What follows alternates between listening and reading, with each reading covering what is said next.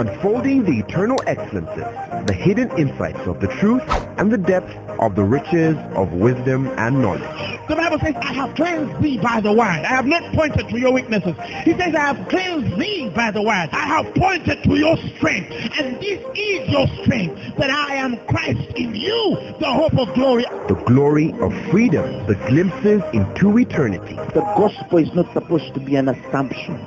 It's not supposed to be just a mere presupposition. Truth is older than language, but the word of God is way deeper than any human language. And now, Apostle Grace with the Word. Today we're going to take our reading from Jeremiah chapter 31 from the 31st verse. Jeremiah 31 from the 31st verse. And this is what he says. He says, behold, the days are coming. This was a prophet speaking of the days to come. Which are the days now? Okay, I want you to note that the days that are prophesied of in Jeremiah 31 are actually the days now. Okay, he says, behold, the days are coming, says the Lord, when I will make a new covenant. I will make a new covenant with the house of Israel and with the house of Judah. He says, not a covenant according to that which I made with their fathers in the day when I took them by the hand to bring them out of the land of Egypt. My covenant, that particular covenant, God says, that they broke, although I was their husband. The Bible says, but this is the covenant which I will make with the house of Israel. After those days, says the Lord, I will put my law within them, and on their hearts will I write it. And I will be their God, and they will be my people, and they will no more teach each other, underline teach, each other, or each man his neighbor, and each man his brother, saying, know the Lord, for they will all know me. They will recognize and understand and be acquainted with me, from the least of them to the greatest, says the Lord, for I will forgive their iniquity. And it says, and I will seriously remember their sins no more. I love the word seriously. God is serious about not remembering your sins. He's serious. It's not a joking issue. It's not a play issue. He's serious about not remembering their sins because of the covenant that they're entering. Now, today I want to talk about the new covenant. The new covenant. What makes it new? All right? What makes it new? When you say we are under the new covenant, what is the difference between the new covenant and the old covenant? What is the difference between the New Testament and the Old Testament? There are many believers who have not yet understood the difference. Oh yes, they have clues. They can tell you the New Testament means this, the New Testament means that, the New Testament begins here. There are people who just have the basic sense of it, all right? And they simply receive the basic things, the things that touch our common salvation, all right? But God wants to elevate you to a higher life of living. He wants to give you a superior life than the life normal men live, all right? And it's just more entailed in this than just what we say, oh, the New Testament is when Jesus died and was rose again. That's true. Or that the justification now is by faith and not of works, and that is true. And now we are, objects of mercy and grace, and that is true. All of that is true in the New Testament. So it's okay to have an idea. And some don't even have an idea at all. But regardless of where you're at in this understanding, today I want to help you understand what makes this covenant new. For some, when you talk about the word new, some of them regard it or think or consider it as sort of a positioned element of time. As though this newness, the word new, for some it's like a positioned element of time, in the sense that in the particular time there was something old, and now in a certain time there was something new.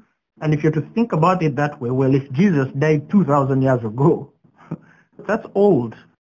If you're just positioning it in the element of time, and you say, oh, that was newer, right, than the old, okay, then some of us have lived thousands of years after the Christ came and was raised to glory. And so if something happens hundreds of years ago, it's old in the sense of it happened long ago. So it's not in the positioning of time, but rather it's in the fiber of its nature. God is talking about the fiber of its nature. In fact, the Hebrew word there for new, I will make you a new covenant, is chawdash. Chawdash. And chawdash means one which makes itself new every time. One which has the ability of repairing itself constantly. One which presents newness every time. So it's not just new in your understanding of positioning that came after the old, but it has the ability of refreshing every time, renewing every time. It is a renewal covenant in the sense of it has the power, okay, in its nature, in the fiber of its nature, to create newness, to create freshness, to create restoration every time. It is a covenant that constantly renews and is new. It's constantly new. It's not positioned in your elements of time. No, it is a covenant that is constantly new. It is constantly working anew. It is constantly presenting freshness. It's constantly presenting newness. It is constantly repairing things. It is constantly restoring things. It is as fresh now as it was 2,000 years ago. It does not run old. It does not decay. It does not go backward. It doesn't. It is constantly renewed and renewed and renewed and renewed, and it's anew and anew and anew and anew every time. That is the thing Isaiah as well sees. All right? Isaiah saw the same in 43 verses 18. He says, remember ye not the former things. Okay? He says, neither consider the things of old. He says, behold, I will do a new thing. I will do a new thing. I will do a Kaudash. Okay? I will do some new. I'll create an experience that brings newness, that brings freshness, that creates restoration constantly. It's an ever-flowing experience of newness. It's an ever-flowing grace of freshness. It brings freshness in everything it touches. It brings renewal in everything that it comes in contact with. It has a way of rebuilding everything that breaks every time that thing breaks. That's what makes it the new. He says, behold, I do a new thing. And he says, and it shall spring forth. He says, shall ye not know it? He says, I'll even make a way in the wilderness. Okay? I'll make a way in the wilderness and rivers in the desert. That's what this thing does. That's what this covenant does. It makes a way in the wilderness and rivers in the desert. And he continues to say, and the beasts of the field shall honor me because of this new thing. He says, the dragons and the owls, because I give waters in the wilderness and rivers in the desert. Okay? If it's a place that is deserted, all right?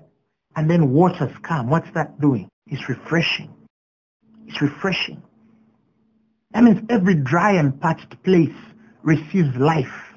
It receives water. It's rejuvenated. Okay? It's ignited. It's set ablaze. It's given life. Alright? There is no life in the desert. Nothing grows in the desert. You cannot plant crops in a deserted place, except if you have to manipulate the ground and the weather. There's just no way you can plant anything. Alright? And what does it mean when waters come? Alright? What does it mean to refresh the parched places, to bring rivers in deserts? It's something that brings life, because water is a representation of life and the word. And so when he says that the beasts shall honor me, the dragons and the owl, he says, I'll give water into the wilderness and rivers in the desert to give drink to my people, my chosen. He says, these people, he says, have I formed for myself, and they shall show forth my praise. That means because of that new thing, it's inevitable. We have to show forth praise. The life of Christianity is not a life to be sorry because you're successful, to apologize for being great. No. You were called, the Bible says, to show forth the praises of him that called you out of darkness into his marvelous light. The light was marvelous. I am a subject of his glory. I'm a conduit of that glory. Everywhere I go, the glory of God is in my life. In everything that I touch, the glory of God is working through me. If it's a business, the glory of God is showed forth. If it's a career, the glory of God is showed forth. If it's a ministry, the glory of God is showed forth. In my life, in my marriage, in my teaching, in my children, in every aspect of your life. And I hope as I'm saying these things, you're saying those things to yourself also. that the glory of God is everywhere around you. The glory of God is on your life. It's in your countenance. When people look at you, there's something about you that's not normal. They will look at you and say, there's something about that man. There's something about that woman. Why? Because you were called to show forth the praises. All right? Why? Because there's something that makes you anew. All right? Moses needed to go days on the mountain to hide himself for his face to shine. Okay? He needed something to reignite him. And every time the glory was diminishing, the Bible says he would get a veil and cover himself so people would not see the diminishing of the glory. Why? Because he needed to maintain a certain atmosphere, okay, of person before the people, lest they think, this is some that can come and leave you. And some Christians live a life. That's why I said some of you have not understood the covenant under which you're under. Some people live a life where it's glorious today, tomorrow it's diminishing. Today it's working, tomorrow it's not working. Today things are upright and tomorrow things are not right. And I think, that's life. The life of who? The life of men or the life of the children of God? The Bible says the path of the just shines brighter and brighter unto a perfect day. The longer you live, the brighter you shine. That is the path of the just. So you choose. Do you want to associate with the way the people of this world live their lives? Or do you want to do life according to the Word of God? It is possible to be better every day. In fact, God has called you to glory, to glory, to glory, into glory every day. You wake up. There are mercies that are new every morning to take you to another level of glory than you were yesterday. So if you've been in the faith for 5 years, 10 years, something on you should be able to show. It's showing on my life. Is it showing on yours? Something on your life should be able to show that you have actually walked with God for some time. The people, when they start speaking, you can tell they are not just 2 weeks. They have really walked with God for some time. And some people don't actually know that there's a difference between experience, okay, in our walk with God for a time and revelation. Revelation is good. Revelation is not time-bound, okay? Revelation doesn't need you to go to spend 20 years. No, if it hits you that moment, you're introduced into another level of the Spirit, all right? But that does not mean that you ignore our experience in God, our experiences in God, all right? The time some people have spent under oil, some people have spent in the anointing, certain things are stored up ancient in our spirits. And of course, revelation is a window if you know how to utilize it, okay? Because many people use revelation only to the end of the door. It's more of what they are giving out to the people. It's not so much of how much they're being ministered unto. All right? And yet in the things that we preach, like the Bible says, for are you a teacher of men and not a teacher of yourself? Or that's somewhere in Romans. It says, for you a teacher of men and not a teacher of yourself.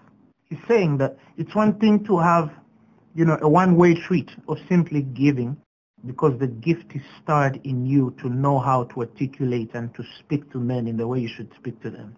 But it's another when you are being ministered to in the same things that you minister to men. That creates a certain stability of the Spirit. It justifies you in the Spirit for men to approve you as true.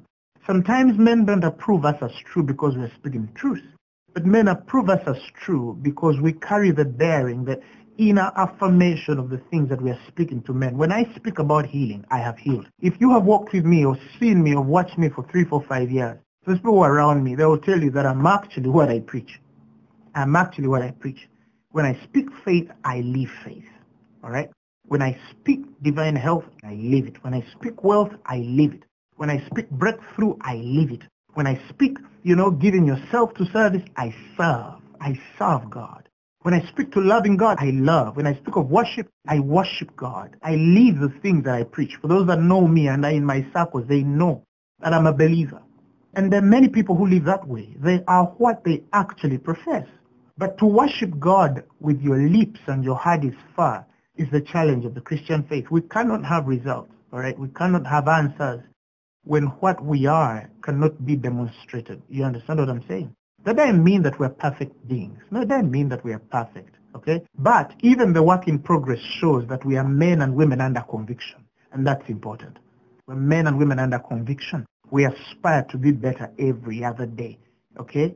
And so when we come back to what I was trying to express, that some people use revelation only as a door, all right? They are simply conduits that avail themselves for God to speak through them the words that he must speak. But of those things, they're not edified in the same. God has not just called you to be a conduit. He has called you to be a partaker of his divine nature. You see, when you say, for example, I'm just a vessel, all right? We are a vessel in part, but we're not just vessels, okay? We're more than vessels. If you're saying you're a vessel, all right? If, for example, if you're talking about a plastic cup, if you pour water there, that cup is a vessel, all right? But it's not a partaker of the water in it, all right? It carries no nature of the water. It's just plastic. It holds the water, or the tea that you drink, all right? And then people say, we are vessels, but to what extent, all right? We are vessels that are partakers of the substance within us. That's different, okay? You're not just this, garbage in, garbage out. Revelation in, revelation out. Satan uses and then dumps. And then God comes and also puts his word through you. It works through you, and then you go. No. That's not the life of Christianity. The life of Christianity is not just you being that vessel that anyone is using or anybody is using. No, you are a partaker. Even when you are not yet born again in darkness. The Bible says, for when you lie, and you not like your father the devil, you are children of the devil. When you were lying in your past life, your past nature before you became born again, when you told a lie, the Bible says you were doing so because you are of your father the devil. It is in the nature of the devil to lie, to speak a lie. It's in the nature of the devil to speak a lie. Like it is in the nature of God to speak truth. So we're not just vessels, no, but we are also partakers of the nature of the substance within these vessels. Yeah? That's why it says we have this treasure in earthen vessels, that the excellence of power might be of God and not of ourselves. All right? That treasure is one with your spirit. You are one with God. He that is joined to the Lord is one spirit with the Lord. He's one spirit with the Lord. They are one spirit. You are one with God. There's no separation. The dividing walls have been broken through the newness of this message. They've been broken. So when you apply this revelation, even as a window, okay, for your soul to minister to your spirit, it lightens you up. It lightens you up, okay? You're not just a minister of things passing through you, but you receive of the same things. When you speak things that you have experienced and you allow God to deal with you, okay, I've seen people who preach things they can't do. They can actually teach other men to do what they cannot do. Someone says, oh, don't gossip, but they are gossipers. Oh, don't lie, but then they tell lies. But they are good teachers. So they say, in quotes, do as I say, but don't do as I do. We're supposed to teach men to do as we say and as we actually do. He says, when you do that, you make the Gentiles obedient both in word and deed. I will not speak of the things save which Christ has wrought by me, all right, or in me, that I might make the Gentiles obedient in word and deed. Obedient in word and deed. There's a grace that goes into people to do. It's easy for people to go on the streets when we say we're going on the streets to preach, because I have stood on those streets to preach the gospel. Now, another pastor will think, oh, let's tell people to go on the streets, and then he stays in his room eating burgers. It won't work. Because what you're trying to extend through your ministry is not in your seed. It's not in your substance. It's not in the fiber of your nature. All right? Every priest produces after their own kind. It's been easy for people in my ministry to heal the sick because they see me heal the sick. It's been easy for them to give because they've seen me giving. It's so easy for them to love because they've seen me love. It's easy for them to forgive because they've seen me forgive. You see, we only produce our kind. But some ministers think that you are going to sort of create this, you guys do all this and me, I be doing that. No. You only produce of your own kind. Every seed produces after its own kind. And so, get yourself to the working. Fold your hands to the brass and tacks and do what must be done. You will see that it will be easy. Some of you pastors, you quarrel with people. Oh, you're not submissive. You're very rebellious. But man of God, you're probably rebellious as well. You understand? If your people see you serve a man, they will serve men too. If your people don't see you honor and serve, You do unto others what you want to be done unto you. It's that simple. You reap what you sow. Be not deceived. Deception begins when we start to think that we can sow of seeds that are not in our spirit. That is deception. You understand? Back to what I was sharing. God, in the forming of his people, his choicest people that he has loved, he intended, as he spoke through Isaiah, that I'm going to do a new thing. It's the same idea that he speaks of in Jeremiah. It was more than just, oh, let's change the atmosphere in this dispensation. No, he was trying to bring a certain covenant. He was trying to establish us in a certain story, in a certain testimony. And this is what he's speaking. So when we come later in the New Testament, and Paul brings the same quote back in Hebrews 8 verses 10, and I want you to hear how Paul says it. He says, for this is the covenant. He says that I will make with the house of Israel. Now he's quoting the same words of the prophet. After those days, saith the Lord. And he says, and I will put my laws into their mind, and I will write them in their hearts, and I will be to them a God, and they shall be to me a people. And he says, and they shall not teach every man his neighbor, and every man his brother, saying, know the Lord, for all shall know me, from the least to the greatest. Again, I insist on this. They shall not teach. That doesn't mean that God is against the teaching anointing or the teaching grace. He's saying that there are things, because of the new covenant, because of the covenant you're in, they meet you in the place of knowledge. You know them because you're a new creation. Why? Because, practically speaking, when you receive Jesus Christ as your Lord and Savior, he and you become one. There was this prayer in John 17, that we might become one, they in me, or I in them. When you become born again, Christ dwells in you, all right? And when Christ dwells in you, remember the scriptures say that he was the Word that became flesh and dwelled among men, and we beheld his only glory as the only true Son of God, full of grace and truth. Now that word, the word Jesus, coming in the inside of you, means that when you receive Jesus Christ as your Lord and Savior, you have received the word in you. And because you've received the word in you, there are things you know. You just know. For example, no born-again believer can sin and not know that it is sin. They know, you feel it. There was a time you'd make a mistake and not know that it's a mistake. The people in the world, it actually shocks me sometimes when I look at this, contrast. And I look at this chasm, when I see this difference, it shocks me to the core when I see the things people in the world do, the laws people in the world pass, the rights people in the world are fighting for. It would shock you for a moment to say, okay, isn't it actually so obvious that this is the wrong order of things? Have people died to a place where they cannot sense anymore that is wrong for this to be this way? It's just because they are dead to that life. But when you become born again, when you receive Jesus as your Lord and Savior, nobody tells you that you have lied or told a lie, because the laws are written in your heart and in your mind. You know. In fact, when a believer can do something and not feel remorse, all right? For we all have sinned and come short of the glory of God. Our justification is simply free, but that doesn't take away the fact that you and I have, messed up. You have messed up. People mess up. People mess up. But I'm saying, but there's that thing, there's that person in you that tells you, here, no, that's not you. Okay? That doesn't need to be read. But David needed to be told that he has killed a man and taken his wife, because he was a man of another covenant. But now these things are written anew. So there's a knowledge we have. When you walk out of love, you know it. When you do good, you know it. There are judgments that are built in your spirit because you carry the word of God. Christ in you, the hope of glory. All right? But there's a place where the mind must be renewed in the reading of the word. All right? Because the mind needs a constant reminder of the things that are in your spirit. And I want you to mark that the things you read are already in your spirit. Paul says you're a written epistle, known and read by us. And he says, and you are manifestly preached or ministered by us. You are ministered by us. You are ministered by us.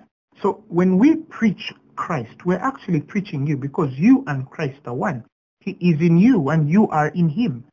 All the things that are of Christ, if Christ is good, we're speaking about you in that goodness which is in Christ. When we're speaking of divine health, we're speaking of that health which is in Christ. That the communication of your faith might be effectual, Philemon 1:6, through the acknowledging of every good thing, Okay? Which is in you, which is in Christ. All right? Which is in you, which is in Christ. In Christ. You see?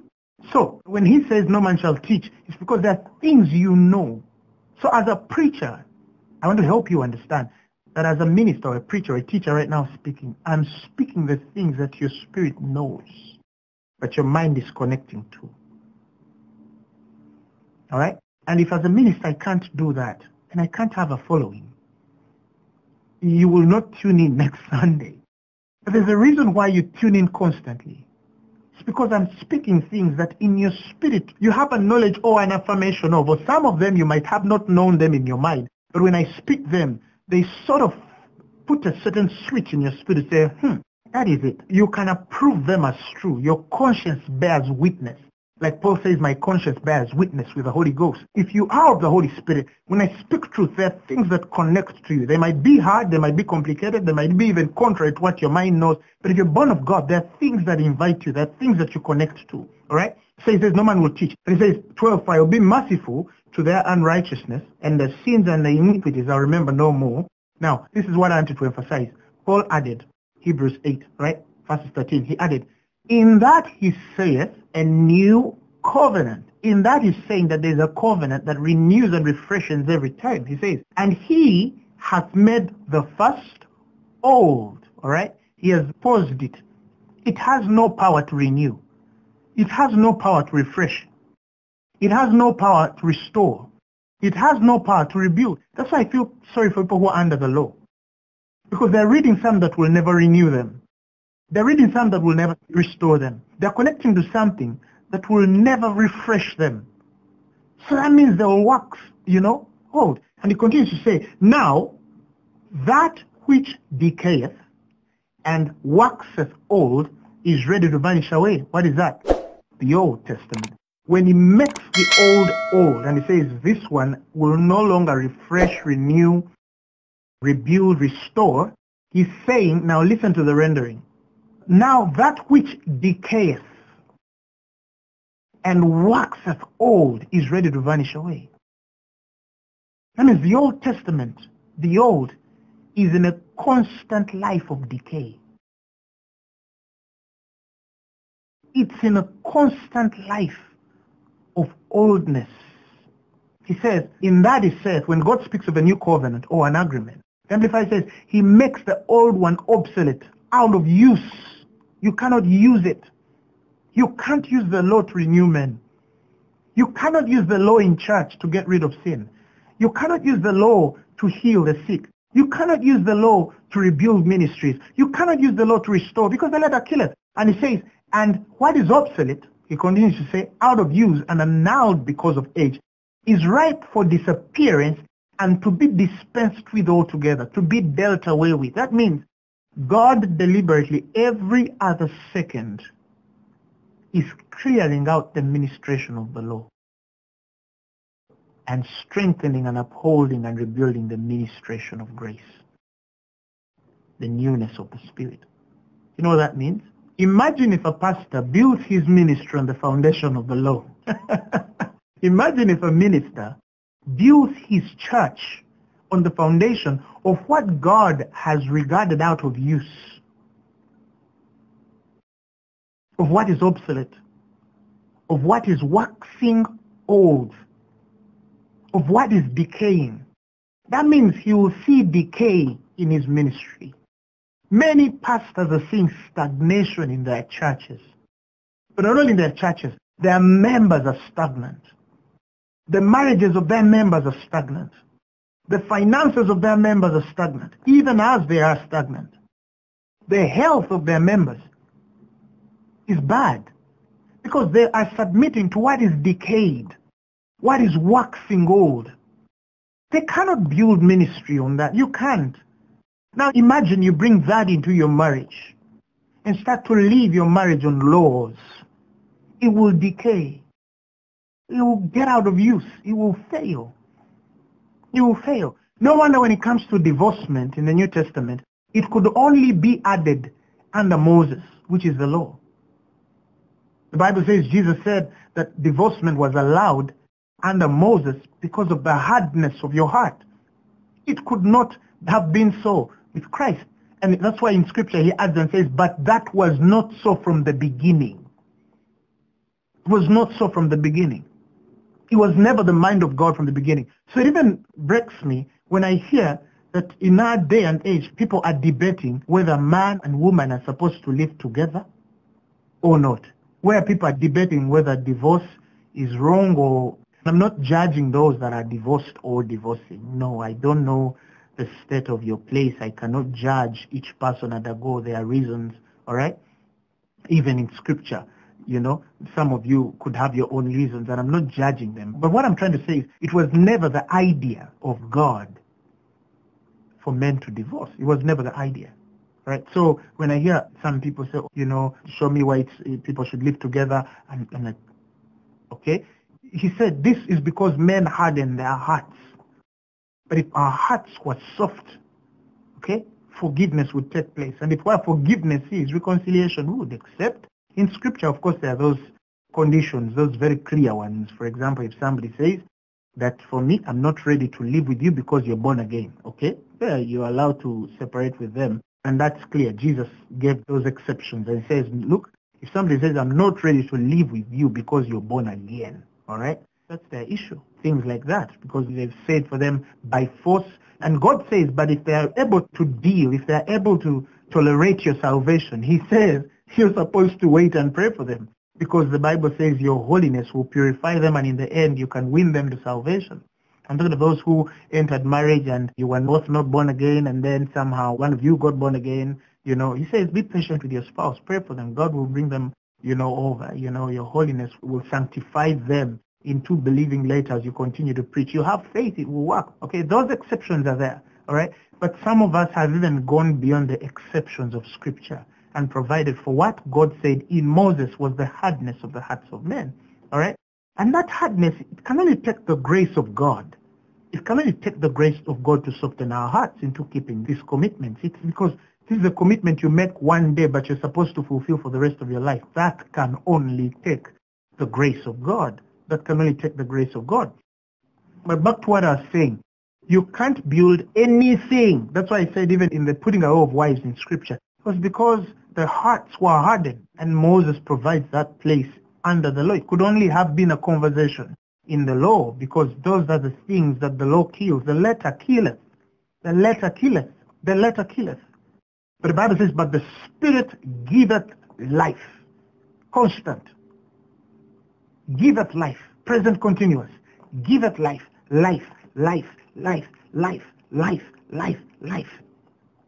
Life. And that is why he says in Ephesians chapter 2, if you read in the Amplified, okay, you'll see that God's picture was more than just bring a covenant. He wanted to create a certain kind of person.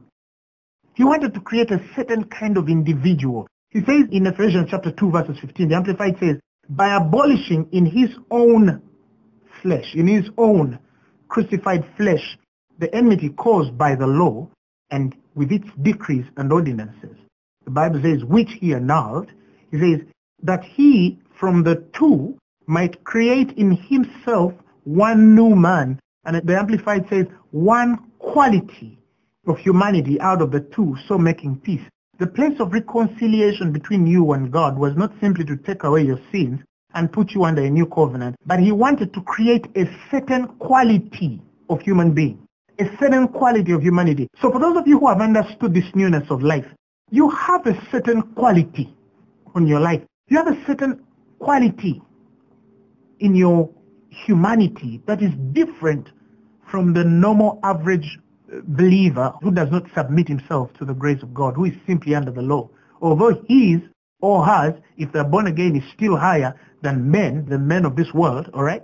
But God gives you a higher understanding and a higher quality of living life and doing life than the average man, Christian, who is under the law, okay? Although that one is hundreds of miles away from the person that I know God, and consequently way higher than the men of this world. So you're like in the third level, men of this world, lower level. Men which are born again, but are under the law, thousands of miles ahead, in fact, different from the men of the earth, but still in a lower realm and dimension of function than the man which has obtained the full understanding of the grace of God. That one is elevated. In fact, we can never have a conversation of the higher calling in Christ when we have not discussed this doctrine. Some people think the higher calling is simply of giving of the self.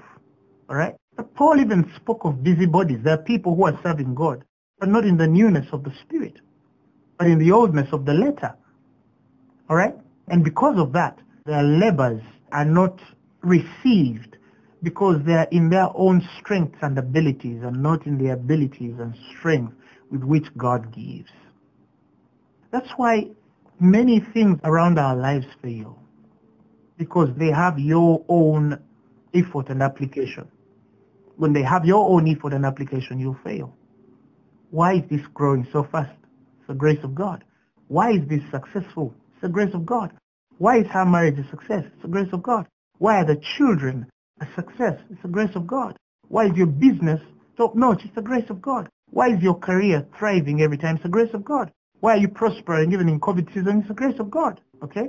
There are people who are living under the grace, the mighty hand of God, and you see that God's effort and power is working through everything they're doing. It's deception to say that you're a man who has understood this message and you're still living a life as of a man which is under the law. So what is killing what is supposed to be given life? Because one thing for you to understand the message in your mind, but it's another to conceive it in your spirit. It's a revelation. It's out of that abundance that then scripture opens up for you, and everything you read sort of connects you to this newness. If I'm reading the Bible, I can only read it in that realm, in that understanding, because I've been elevated. My awakening is clear, and I've been, illuminated by the Spirit to understand this. It's a message that even though some preach it, they don't understand it. Even though some are accurate in the teaching of it, they're simply vessels without the full understanding of the nature that they possess. The nature they possess. Remember, this is key in the fiber of that nature. Because if we don't have the definition of that nature, we're only speaking things that are not us. We're not connected and far from. And in Romans chapter 7, verses 6, again, if you read in the Amplified, he says, but now, 2020, if you listen to this sermon 20 years later or 100 years later, it will be the now still. He says, but now we are discharged from the law and have terminated all intercourse with it. The Bible says, having died to what once restrained and held us captive. It held you captive. Why? Because it has no power to give you life. All right? And verse 7, it says, so now, again he has repeated it, now we serve not under obedience to the old code of written regulations, but under obedience to the promptings of the Spirit in newness of life. In newness of life. That is how we serve. That is how we live. Let me give you a simple example to probably help some of you understand clearly what I'm saying. If you are subject to the new covenant, the covenant that makes all things new, that is ever fixed to renew things, its nature, the fiber of its nature and character, meets everything that's old and makes new, seeks to make everything new, all right? Is renewing and renews itself every day. It's restoring and restores itself every day. It has the power of refreshing and refreshing itself. It freshens up itself every day. It is a covenant of freshness. Imagine what that does to your health.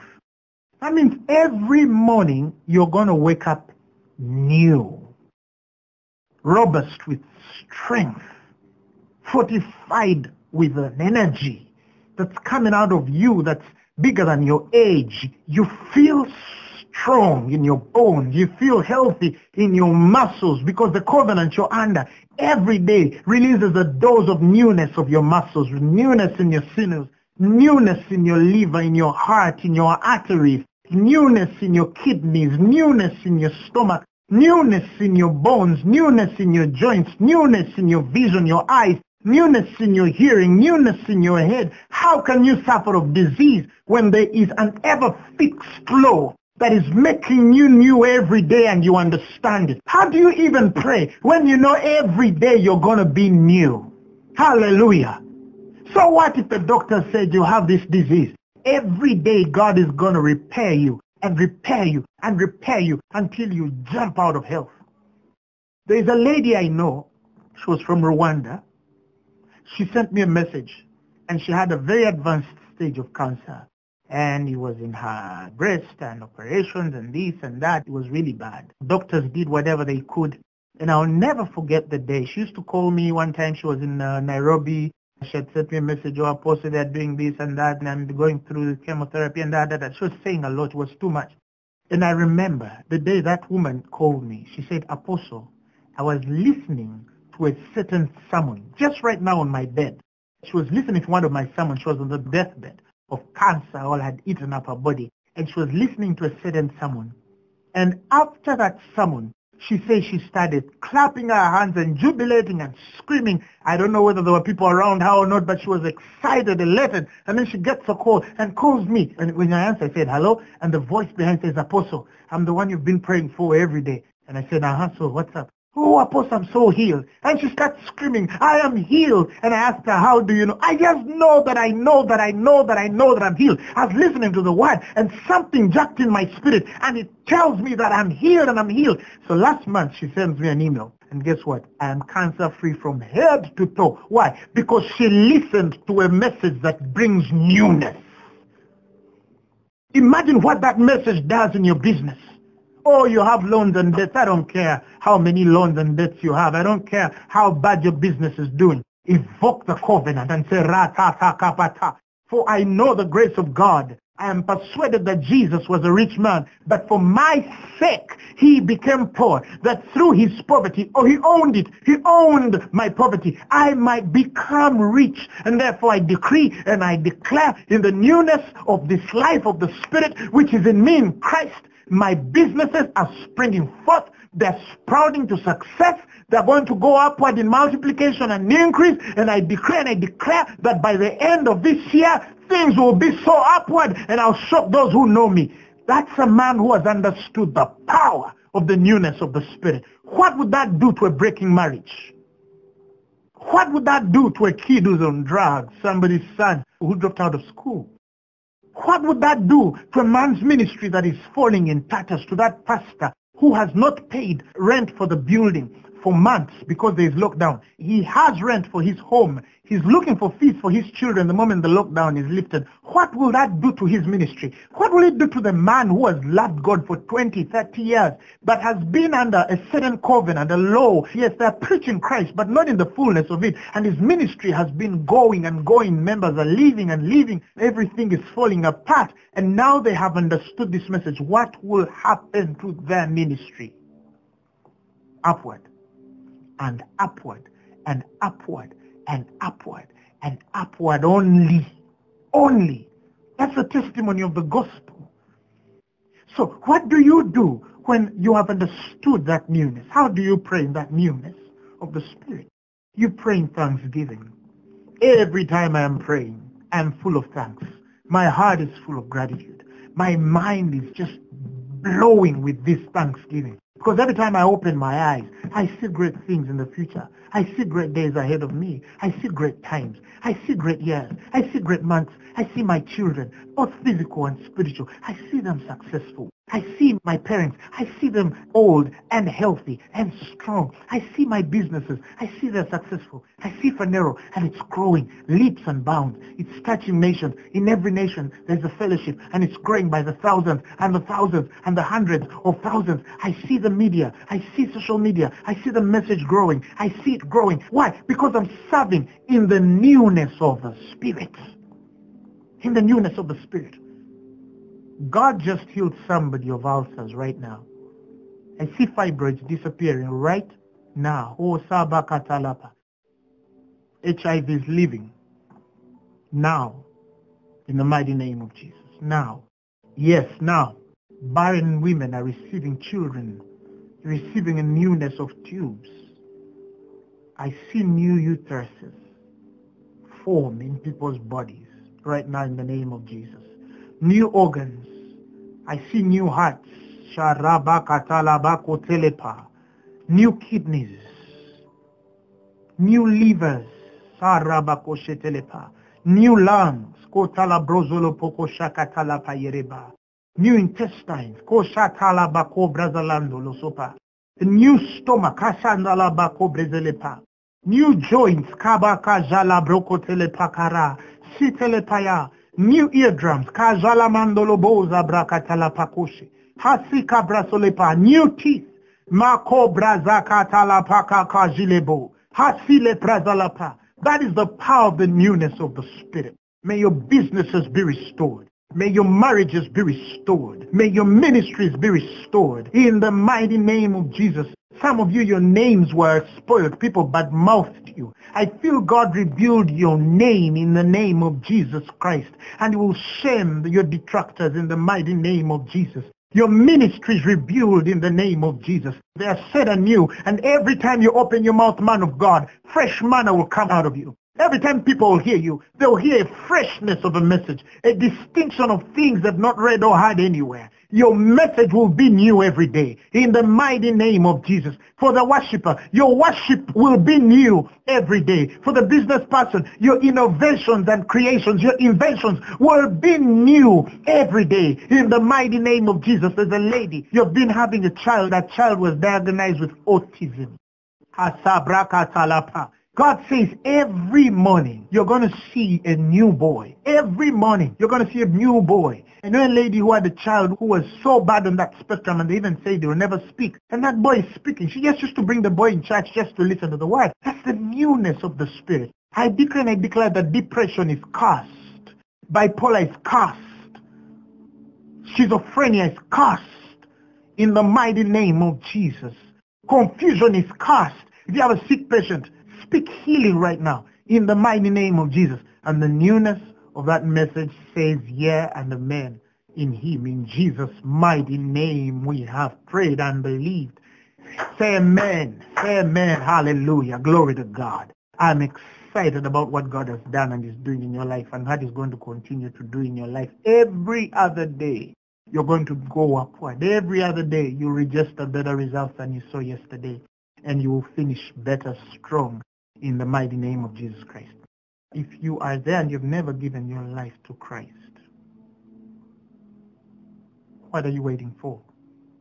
Now is the acceptable time. God doesn't want you perfect. God doesn't want you everything in order when the lights and cameras are available and everyone. No, you're not doing it for anybody. You're doing it for you. I cannot tell what's going to happen to you next week or next year, but I can tell you what's going to happen to you now. You're going to receive life. You're going to receive a newness. You're going to be translated from darkness to light. And so if you're there, I want you to repeat these words after me. Say, Lord Jesus, I thank you because you died for me and you shed your blood for me. And now today, I receive you as my personal Lord and Savior. I'm born again. I'm born again. The message you have just heard was brought to you by Phaneroo Ministries International. For more information, contact us on telephone number 041-466-4291 or email us at phanerookampala@gmail.com. You can also find us on the web at www.phaneroo.org. Or better still, feel free to join us every Thursday for our weekly fellowship at UMA Multipurpose Hall from 5 p.m. to 8 p.m. You can also catch the live stream at livestream.com/Phaneroo. Phaneroo, make manifest.